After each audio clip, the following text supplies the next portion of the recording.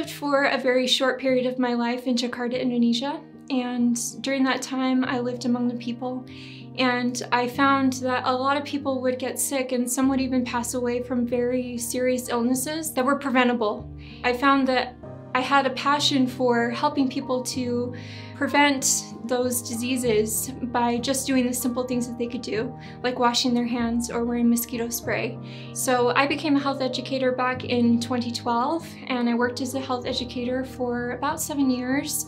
I worked in the Mojave County Health Department in Arizona, and then I transitioned up here to the Utah County Health Department, and I worked in their Tobacco Education and Cessation program for a long time, and I also ran their teen pregnancy prevention program for a long time, which is how I actually got to know Centro Hispano. When the position of executive director opened up, I decided to apply thinking I would probably never get it. They decided to have faith in me and they chose me, and so that's kind of how I ended up here. I think something that makes Jackie stand out above everyone else is her heart. She cares not only about the community, but her team. She cares about who they are as human beings. She's a great leader in that way. She listens to you. She lets you know that she's gonna have your back at all times, but she also wants you to be independent. And that's something that I really love about Jackie. One of my best friends always likes to say that you should follow what makes your heart sing. And for me, what makes my heart sing is helping people. And not just helping a few people, but helping people actually on a large scale. And Centro Hispano has helped meet that need for me. She loves her community, not only her Utah County community, but her Latinx community. She is one of those people that will look for other opportunities to better serve.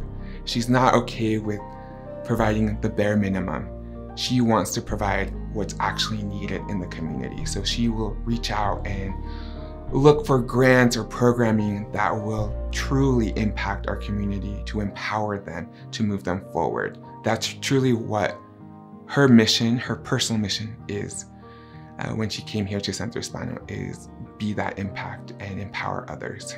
I would say my greatest achievement since becoming CEO at Centro Hispano has been starting the Immigration Legal Clinic.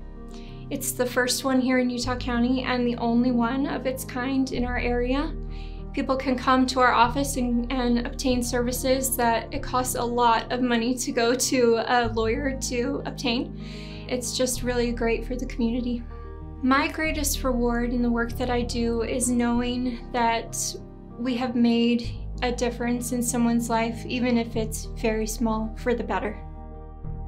I would like to thank a lot of people for helping me become the person I am today. The first would be my family.